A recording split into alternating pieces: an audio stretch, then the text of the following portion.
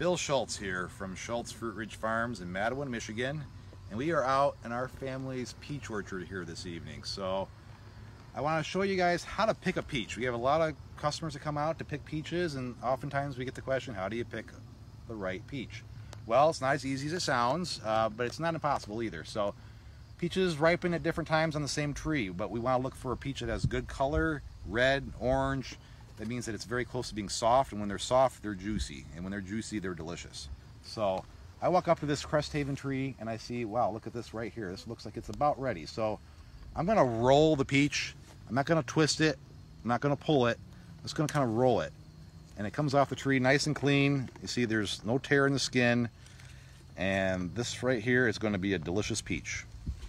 Put it in my basket with the other ones, and there you go. That's how to pick a peach the right way.